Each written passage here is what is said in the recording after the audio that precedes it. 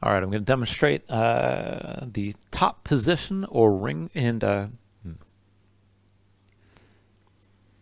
all right, I'm going to demonstrate a top position hold on rings. So this is with my arms at my sides and staying vertical. So from here, you take hold of the rings from inside, palms up, rotate, and go ahead and bring the thumbs over so you got a full grip.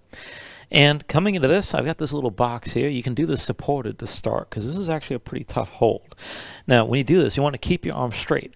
Turn your thumbs out to the sides, and what this activates here is external rotation of the shoulders. So you're trying to do this with everything open and everything lifted from the shoulders on up.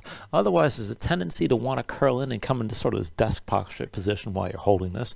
And this isn't really an active hold from the shoulders if you're taking it like that. So you're going to put the weight on both hands. I'm going to take my feet off the box.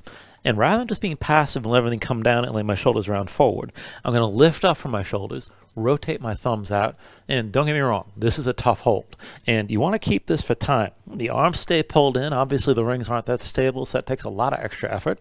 And a good way to start this out is just to have your feet at least a little bit supported.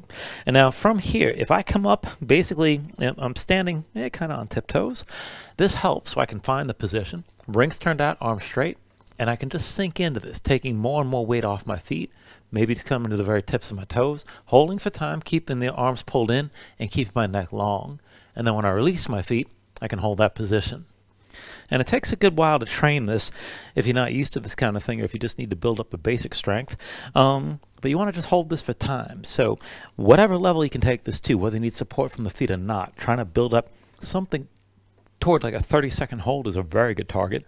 Past that is a lot and will take a good bit more time, but I would initially start this out trying to hold this for about 1 minute, more days than not.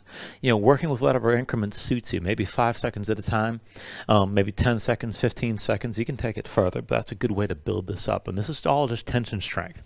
So again, arms at your sides, pulled in, thumbs forward, lift up, keep your neck long, and keep your chest pulling forward as you hold. And I've done this for a few years, but it's definitely a good strenuous hold. And I hope this helps.